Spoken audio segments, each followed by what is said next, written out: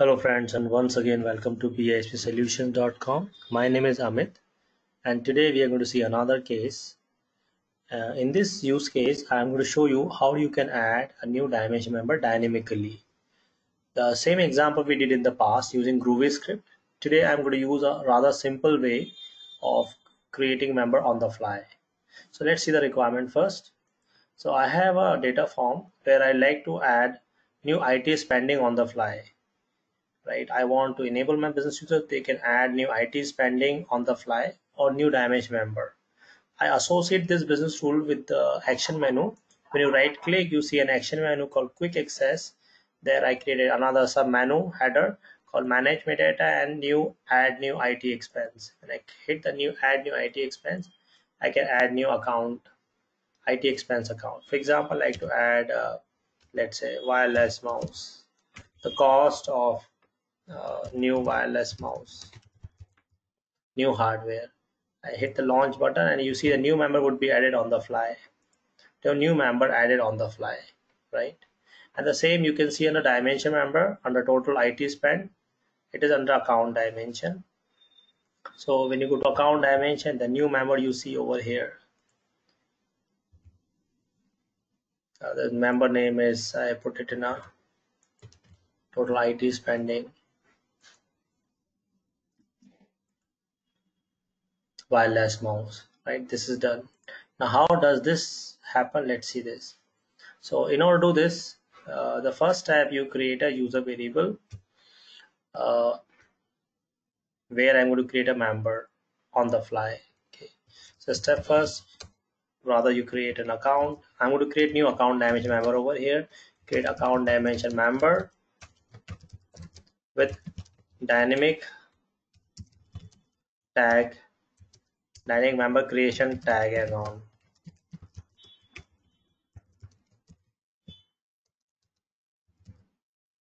So there's an option when you go to dimension member properties, enable creating dimension member on the fly.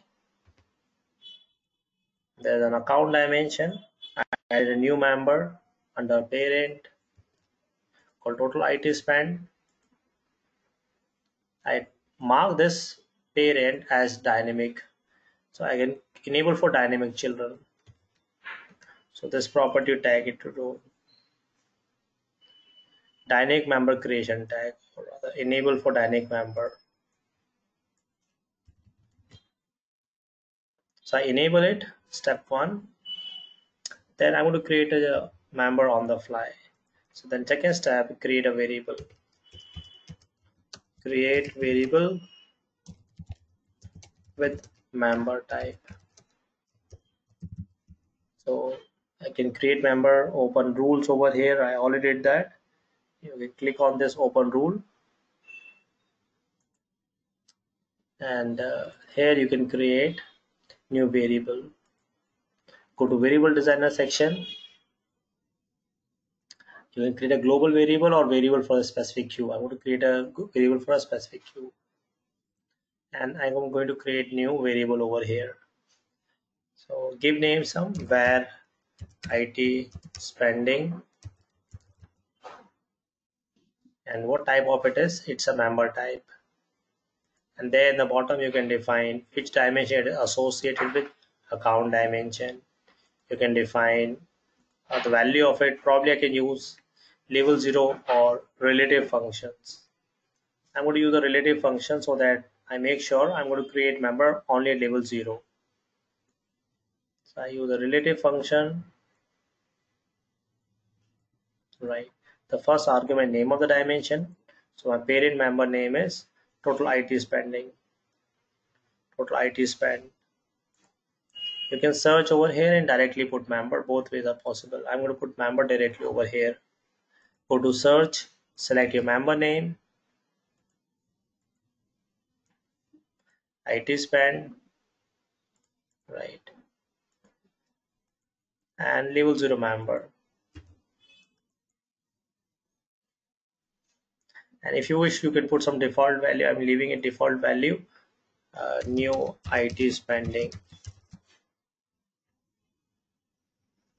and under which parent you want this to be created. So I enable this member total IT spend as a dynamic parent, as a parent where you can create children dynamically. Select member name, or you could select a variable as well. Search for this, right? So this is going to dynamic member parent. Save it and just make a note of the name of the variable. Variable name is IT spending. But this variable I'm going to refer into my business rule. This is step number 3. Create new business rule.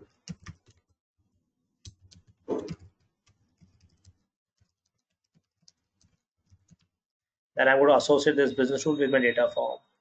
So go to system, create new rule. I'm going to create under financial cube. Right click and create rule. Name whatever you like to give. Create new IT spending. I just append rule. The name of my rule, because I already have similar kind of rule exists.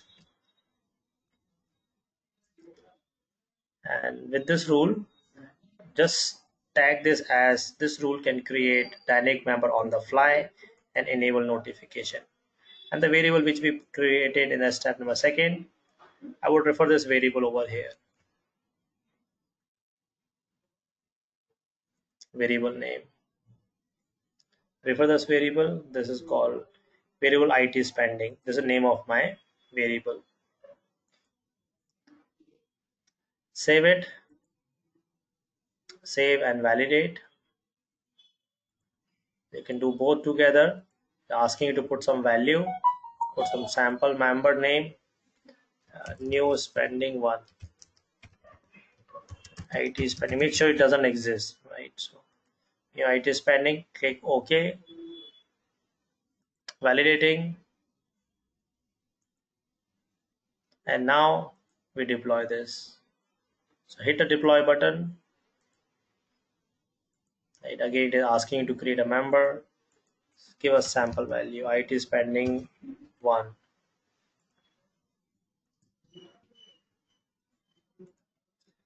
Deployment is going on, and deployment done successfully. Now you can invoke this business rule directly, or I want to invoke this business rule with my action menu, right? So I already created one action menu under menu section, action menu, action menu. My name of my action menu is quick access. In a similar fashion, you can also create your action menu. I created one action menu called quick access. Same we are going to refer over here. Where it is, let's check.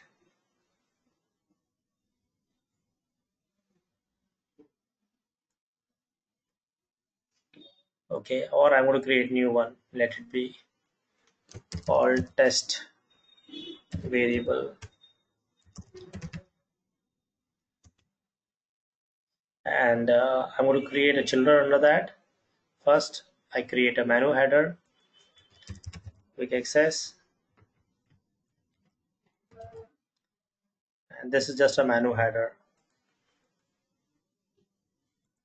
Under this I'm going to create another member called application maintenance.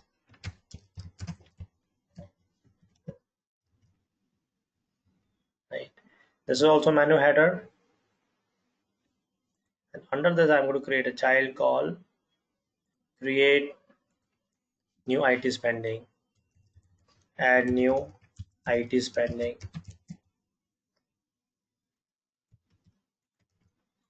Label can have a space, so I'm going to give a space over here. What type of action it is? It is business rule. Now this is going to run on my financial cube, and select your business rule name. So what is the name of your business rule? Let's check.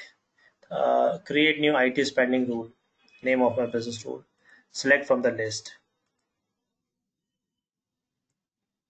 This is my business rule name, right?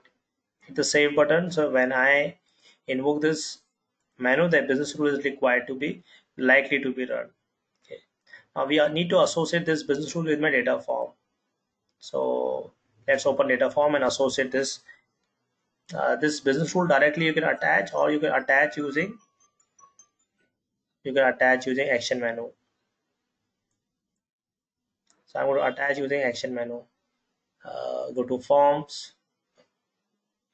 Now you have got two choices. This is my sample uh, data form expense test, which I already created. Now I have got two options. I can associate the business rule directly over here.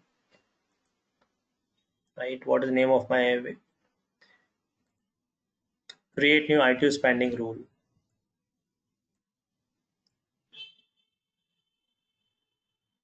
So it should be here.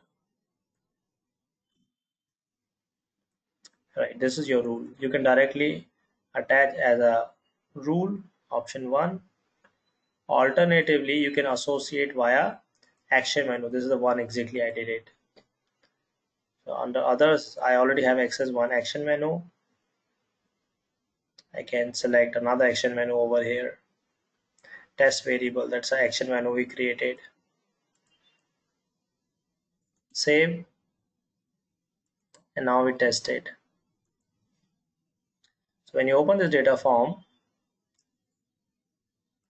and you right click, this action menu will open. Refresh, right click, quick access, application maintenance, and add new IT spending. Okay, I'm going to put a IT spending like shared cloud server access, cloud server cost, cloud server hosting cost. Hit the launch button, a new member is likely to be created. See, cloud server hosting, a new member created on the fly. So that's it for today. Should you have more questions, please feel free to reach out to us. Our site is bispsolution.com. Thank you.